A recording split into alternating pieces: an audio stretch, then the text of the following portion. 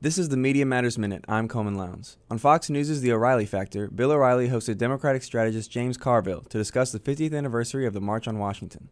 During the interview, O'Reilly falsely claimed that no Republicans and no conservatives were invited to participate in the anniversary event. Well, it wasn't a little strange we didn't have one black conservative or one black Republican? I mean, did the invitations get lost in the mail or what?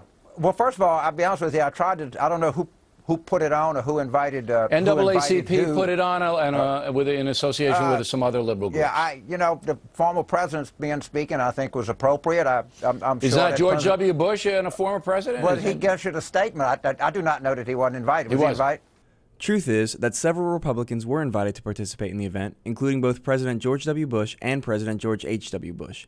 Both declined due to health concerns. According to ABC News, both Republican House Speaker John Boehner and House Majority Whip Eric Cantor were invited to attend, but did not do so with their offices citing scheduling conflicts. For more on this and other stories, please visit MediaMatters.org.